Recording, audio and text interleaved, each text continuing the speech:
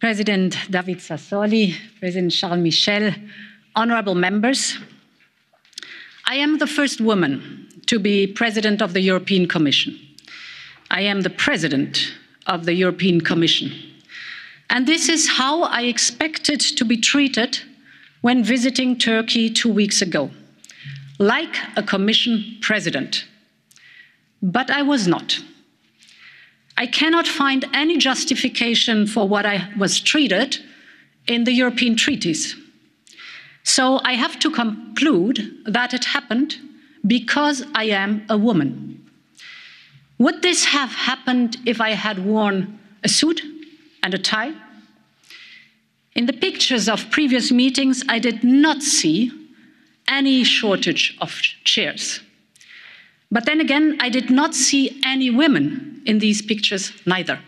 I felt hurt and I felt alone as a woman and as a European.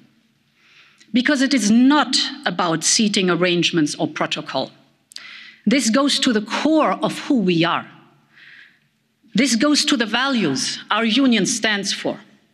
And this shows how far we still have to go before women are treated as equals, always and everywhere. Of course, I know that I am in a privileged position.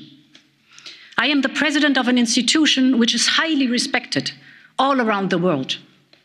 And even more important, as a leader, I can speak up and make myself heard. But what about the millions of women who cannot? Women who are heard every day in every corner of our planet, but neither have the power nor hold the office to speak up. When I arrived at the meeting, there were cameras in the room.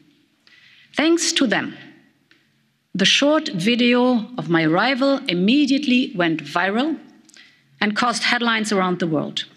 There was no need for subtitles. There was no need for translations. The images spoke for themselves. But we all know thousands of similar incidents, most of them far more serious, go unobserved. Nobody ever sees them or hears about them because there is no camera, because there is nobody paying attention. We have to make sure that these stories are told too, and that when they are told, they are acted upon.